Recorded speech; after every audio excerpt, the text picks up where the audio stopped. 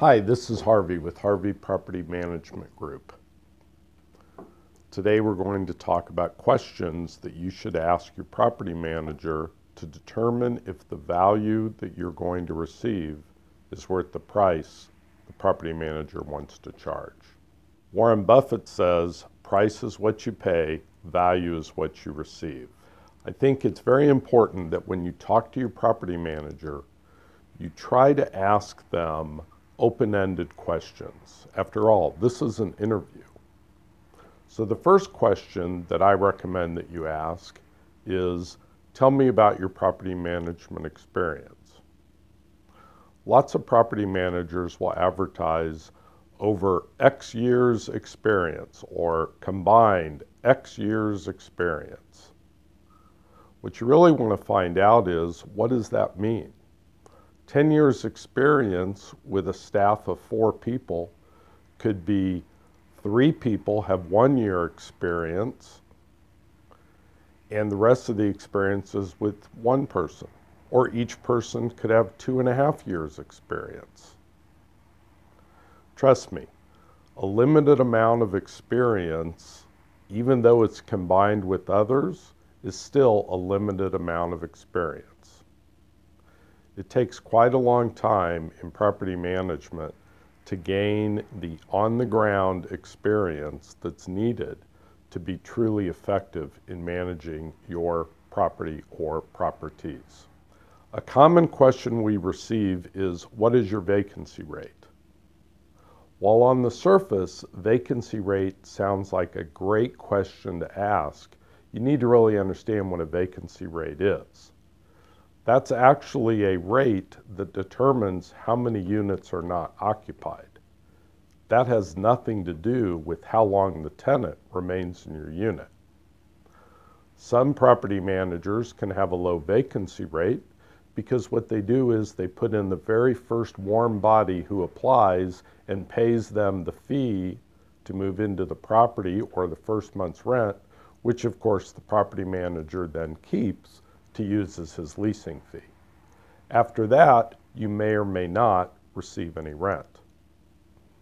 I know a property manager who actually brags about how many turnovers he can get before his clients fire him and move to another property manager. So let's talk about that a minute. You have a vacancy rate. That means that you have no rent coming in. It means you have a turnover cost and a releasing cost.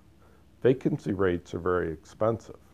So perhaps a better question to ask is, what is your renewal rate?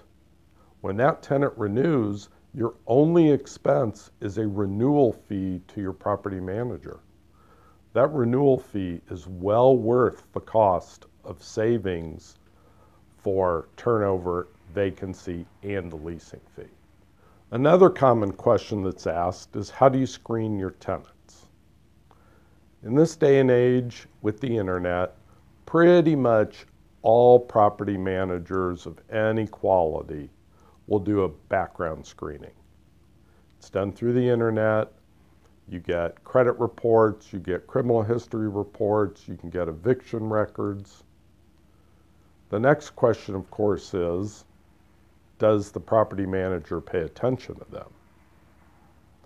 The next level of tenant screening is prior rental history verifications, income verifications. That's done by most quality property managers. And then the next level, which is done by very few property managers, is debt to income ratio. Do they look at the income, or do they look at how much debt that tenant has to pay each month, and is there any money left over to pay your rent?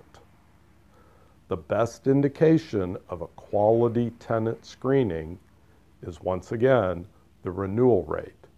Because if the tenant is a good tenant, they are the ones who get renewed. A tenant who's a bad tenant normally has been evicted or moves out on their own. A good question to ask is about communication. So again, open-ended question, ask your property manager, how do you communicate with me? What you want to do is you want to find out if they're being proactive or reactive. In other words, do they only communicate with you when you contact them? How long does it take for them to get back with you? That's a good sign of the kind of value that you should be receiving. Now, a proactive communication can be a telephone call, a text message, an email, a mass email, anything that gives you indication that there is information your property manager feels that you need. Obviously, there are a lot of other questions that you can ask. Talk about the transparency. Talk about how often they do inspections. These are more operational questions that may have specific needs of yours that you can satisfy. Don't be afraid to dig deep. Ask your property manager uncomfortable questions that make you feel comfortable. After all, it's your money. If you have any questions about these questions or would like more questions, please feel free to give me a call.